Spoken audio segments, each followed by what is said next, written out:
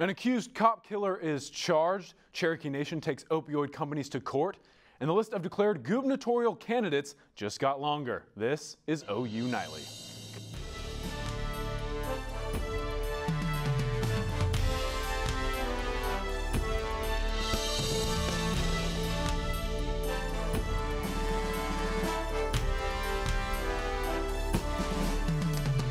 Logan County prosecutors have filed first-degree murder charges against the man accused of killing a Logan County deputy. Now, Nathan Aaron LaForce is accused of shooting and killing David Wade.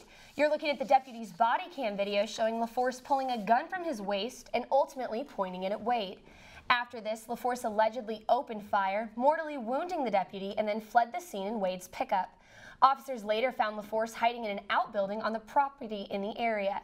David Wade was pronounced dead at OU Medical Center. Now, the Cherokee Nation is suing wholesalers and retailers for opioid medications. The lawsuit filed today alleges that companies haven't done enough to prevent tribal members from acquiring illegally prescribed opioids. They also say the company has created conditions where these powerful painkillers can flow freely from abusers to drug dealers. They are seeking restitution for health care costs acquired from treating opioid-addicted citizens. Lawmakers are putting the brakes on an income tax cut. A bill was approved that will repeal the next automated cut that could trigger as state revenues improve. The last tax cut took effect in 2016 and was triggered by a prediction that the state's revenue would grow more than the immediate cost of the cut.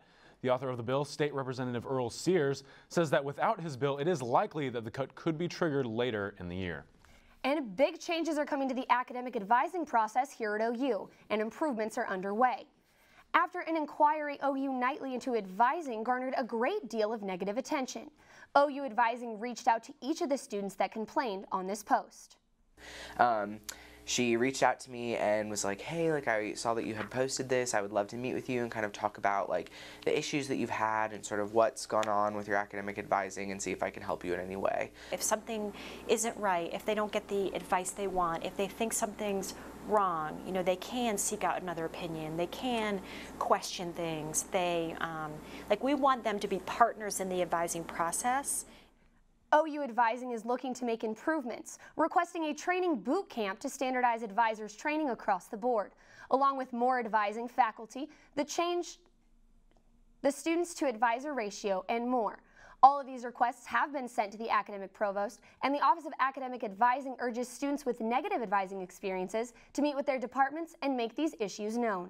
An economist from the University of Oklahoma says the state of Oklahoma is not producing the college-educated workforce necessary to be competitive. Oklahoma, when compared to bordering states and the nation, ranks near the bottom when it comes to the percentage of adults who have an associate degree or higher. Since 1992, for workers with a high school diploma or less, jobs have decreased, but employment for people with an associate degree or higher has increased from 34.8 million to 67 million workers.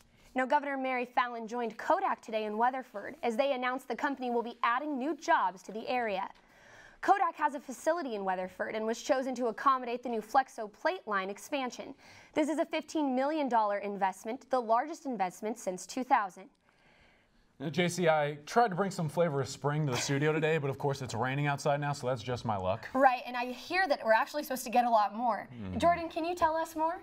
That's right. We have a flood watch that was issued yesterday for Norman, and they've just extended it this afternoon to also include the Lawton metro area. So now we have most of the metro areas and I-44 corridor now under a flood watch. That's until tonight, until Friday evening tomorrow around 10 o'clock. And the reason for that, we're going to see a lot of rain. That's coming up in a bit. But right now, temperatures started to warm up, and then we had the showers and the clouds move in, and the temperatures have stopped. We're sitting right at 70 degrees, whereas they're sitting at 78 and 79 in southern Oklahoma. That's thanks to this cold front that you can see starting to move to the south. That's going to be the focus for some storms coming up for tonight. We have an active Friday ahead, lots of storms, and maybe some severe weather. We're going to talk all about that coming up in Maine weather, but for now, back to you guys at the desk.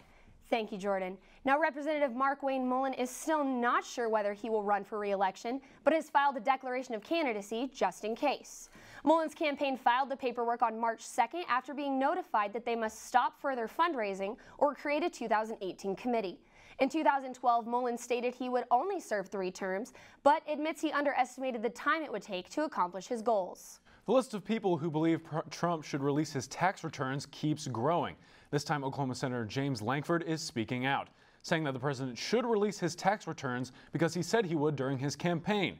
Most recently, the White House claimed he was still under audit, but the IRS stated that being under audit does not prevent him from making his records public. And we're following breaking international news this afternoon from Paris. Kyle Payne joins us now in the News Center. Kyle. Late today, a man believed to be a terrorist shot and killed a Paris police officer on the Champs-Élysées. A man emerged from his car with an automatic weapon and fired at a police vehicle. The police returned fire and killed the attacker. Investigators shut down the historic avenue, now lined with security vehicles. And investigators in Northern California have found a Tennessee teacher accused of kidnapping one of his students. Police safely recovered 15-year-old Elizabeth Thomas. Her teacher, Tad Cummins, along with Thomas, went missing on March 13th when an Amber Alert was issued. The two were spotted in OKC 2 weeks ago. And Republicans believe they are edging closer to repealing the Affordable Care Act. And we're going to take that important first step to repeal and replace Obamacare with the kind of health care reform that President Trump has envisioned.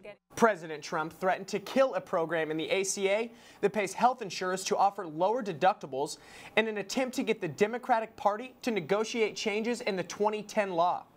And Colin and JC, President Trump received Politico's report card on his first 100 days.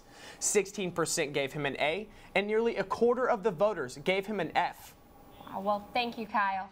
All right, ladies and gentlemen, you are about to look at a live shot of the focus of our next story.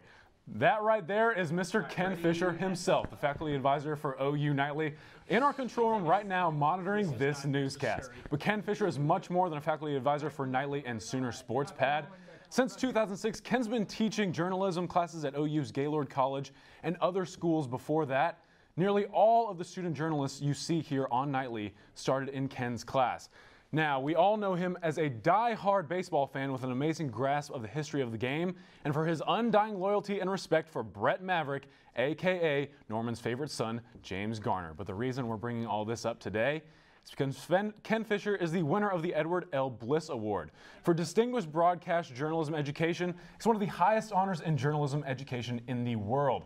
And it's no surprise to any of the hundreds of students and colleagues whose life he has touched. We all know Ken Fisher is truly a winner.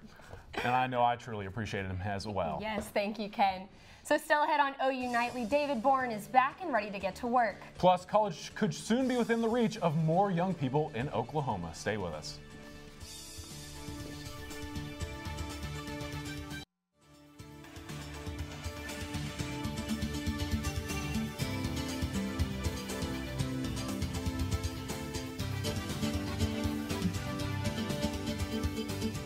President David Bourne is back to work this week after heart bypass surgery. He sat down with OU Nightly and told us he's committed to getting back to work to ensure students on campus feel safe and welcome. This has been an especially tough year for our international students, and the rumors that they might no longer be allowed to come to this country from some of those, for example, of Hispanic background who've spent their whole lives in this country and become great Americans, and they should be able to continue to stay here, not be sent back to the countries where they perhaps originated. Some of them came here as young children. Bourne is easing his way back to a full-time schedule, but that doesn't mean he's relaxing. He's saying while at home, he's been lobbying legislature by phone to try and persuade them to increase spending for higher education. Now, despite Oklahoma's budget deficit, more students could actually be earning college scholarships this year. Emily Akins is here with the Government Report to tell us how. Yeah, that's right, Colin. 1,000 more students could be earning college degrees thanks to a change being made to Oklahoma's Promise. Bill 529 is a proposal to raise the annual income limit to $10,000 over the next 3 years. Currently, Oklahoma's Promise requires that parents earn less than $50,000 a year for students to receive a college tuition scholarship. And in a late-night session, the Oklahoma House yesterday rejected a bill that would update HIV and AIDS prevention education in public schools. The measure would have also required that classroom curriculum include people who engage in high-risk behavior get tested and use high-prevention methods like condoms. It also would have deleted a state law that says avoiding homosexuality IV drug use is the only method of preventing HIV and AIDS. The House killed Bill 1538 by a vote of 47 to 41. And the race is on for state governor. Democratic House Minority Leader Scott Inman announced today that he will run for governor in 2018. He made a video announcement on social media saying our previous state leaders have failed us. After serving the state for 6 years, his platform is to rebuild Oklahoma. Inman has been a frequent critic of income tax cuts, but says he supports reinvesting in state services like schools, highways, and health care. Governor Mary Fallin cannot run again because of term limits. And guys, talking about the state governor race and Mary Fallin, a nationwide poll released by Morning Consult today showed that she was ranked among the 5 worst governors in the U.S. Wow, that's actually... I mean, everyone in that profession always gets some slack at some point. Yeah, so. you're right, Colin. It's hard not to get the negative and positive light. Right. Well, thank you, Emily. Thanks, guys. Still ahead on OU Nightly, Jordan has a look at some stormy weather headed right for us. Weather next. Welcome back to OU Nightly. I'm Jordan Everett to look at your weather. So we have a live look outside right now, and we can see the clouds have increased. It is a little windy. Right now we're sitting at 70 degrees, which is where we kind of topped off earlier today once the cold front moved through and brought us northeast winds. Our dew point is still sitting at 59, so it still is muggy outside for most of the area. But taking a look at our radar, we have changes coming on the way. So here we go. Right now, we do have a few showers and storms that are moving through the region right now. So here they are in eastern Oklahoma, and this is all part of a cold front. And what that's going to do is that's going to stall out overnight tonight, and it's going to set the stage for a chance for severe weather tomorrow. Because what's going to happen is that front stalls out, it comes back to the north as a warm front. And so it comes back to the warm as a warm front, and then behind it, warm, moist air coming into the surface. At the same time, above our heads, up inside the atmosphere, the jet stream will be over us. And so when you combine those two, you have the chance for severe weather and a lot of storms. And that is the case for tomorrow. So let's play this out. We'll get to tonight. Right now, we have clear skies, basically. We'll have not very much rain, but that's going to increase as we go through the evening tonight. So the rain and the showers and the thunderstorms start to increase. By the time we get to midnight, widespread showers and storms all across the state. Again, that boundary is sitting about right there, and so all the storms will develop just to the northwest of it overnight tonight. And these are mainly looking at a lot of rain and maybe some small hail with these storms. Now that continues for most of the night tonight overnight. Then when we get to Friday tomorrow morning, you can see the rain continues. And there's that front, the boundary that we keep talking about. It's the main setup for storms. But watch what happens to the south of the boundary as I animate this out. Watch right there.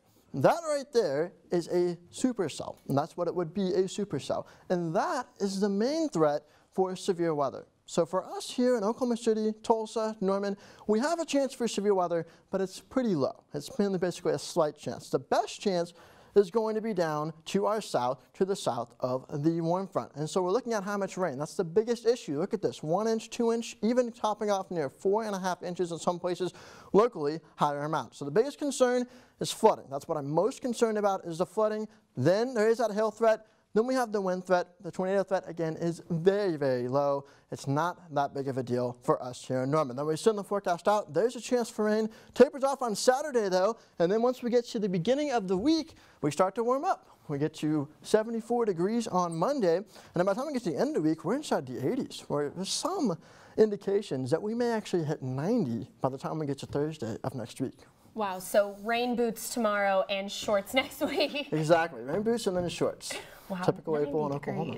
I need that warm weather for sure. That's true. That's true. And Saturday, around 60 degrees. So it will be cool on Saturday. So make sure you're ready for that on Saturday. Oh, well, thank you, Jordan. Coming up on OU Nightly, Holden Kruzmark is here to give us an update on Tiger Woods' health. And he'll also have highlights of the Thunder's battle with the Rockets down in Houston. Last night, it was Game 2 of the showdown between the two MVP candidates, Russell Westbrook's Thunder and James Harden's Rockets. The Bearden shooters dominated Game 1 start to finish, taking a 1-0 lead in the series, but the Thunder were determined to steal a game in Houston. Russ and co. came out in this game with a vengeance early on. Jumping out to a 28-13 lead in the first quarter, Westbrook had a monster game ending the night with 51 points, 13 assists, and 10 boards, but number 0 faltered down the stretch in the fourth quarter, shooting just 4 for 18 as the Rockets overcome a double-digit deficit to win 115-111. Despite Westbrook taking the bulk of the shots in the fourth, he said he still trusts his teammates to make shots.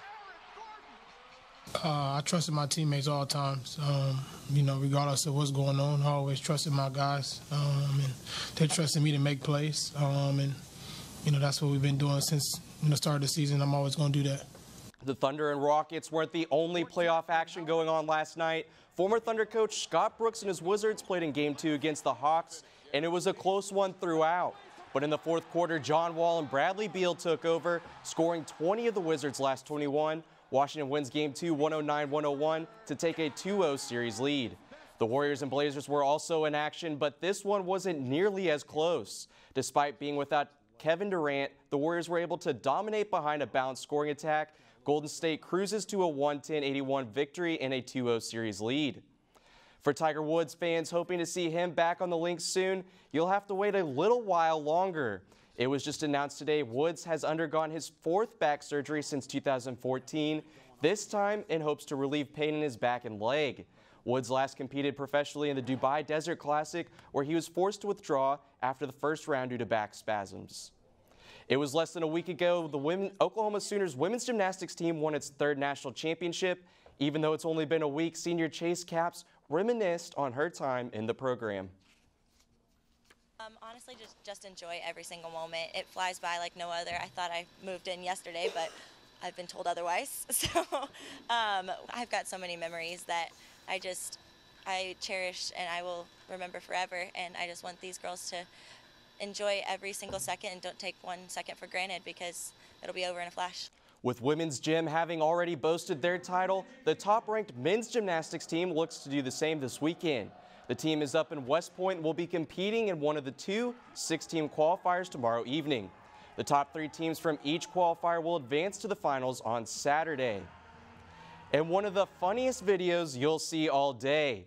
The Vanderbilt football team has decided to take a new approach to recruiting this year, taking some pointers from the sororities around campus. The team decided to make its own version of a sorority recruitment video, complete with a game of patty cake and some falling human pyramids. Now, guys, maybe Vanderbilt should stick more to football. They went 3-5 in the SEC this past year. Now, I'm not here to judge, but in Greek life terms, Vanderbilt is basically the bottom house in the SEC, so you should probably hit the practice field one more time. Right, but considering all the videos I've seen, there is among the top. Thank you very much, Holden. Well, still to come on OU Nightly, an OU student is helping women in need. And we'll have Today in History for you coming up next. Stay with us.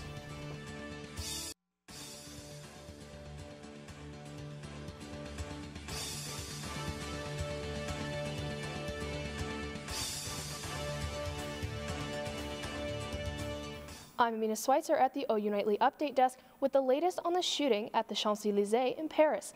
Minutes ago, it was released that the suspect in the shooting was previously known to French security officials as the subject of surveillance for radical Islamist activities. Officials now believe in all likelihood the attack was a terrorist act and that there was only one shooter. Additionally, 2 French presidential candidates, Marine Le Pen and François Fillon, have tweeted their support for the French police. That's all for now. Back to you in the studio. Thanks, Amina. Feminine hygiene products can make people feel a little uncomfortable. Kylie Capps shows us an OU student who isn't afraid to ask for help and state her opinion. Over the course of a year, a typical woman could spend between $150 and $300 on feminine hygiene products. OU student Joy Douglas has created an initiative in hopes to help women who are in need. No woman can go without having pads and tampons. Like, it's not healthy and it's not hygienic. Kitty Cat Collective is a new donation-based organization to provide women with the products they need. And like, it's not, I don't need money, anything like that. Just bring items, bring product, and like try and give to the organization so that it can grow and we can give back to the community. Because it's not even about like us, me, the school. It's about the people that need this stuff because nobody else is looking out for them. Kitty Cat Collective is in need of pads, panty liners, tampons, shampoo, conditioner, and deodorant. I think it's really important. I think feminine hygiene products, obviously all girls need them and it's really important, and if there's people willing to provide that and help with that, then I think that's really awesome. 7 pink donation boxes are scattered around campus. Locations such as Wagner Hall and Student Life are sporting the little pink boxes. I want to take it like as far across Oklahoma as I can and put it in as many places as possible, because I feel like sometimes because we're in America, we don't realize that there are people that still go without and there are people that still need things. First OU, next up, the world. Kylie Capps, OU Nightly. Joy hopes to expand her initiative into an actual OU-based organization, which will happen in no time. A good cause for sure. Jordan, one more look at the forecast. Yeah, that's right. We have the chance for storms coming in for tonight and then into tomorrow. And then it'll clear out. Cooler on Saturday, though, and then we dry out for the rest of next week. Thank you, Jordan. Thanks. And thank you for watching OU Nightly, brought to you by the Gaylord College of Journalism and Mass Communication on the campus of the University of Oklahoma. Thanks for watching.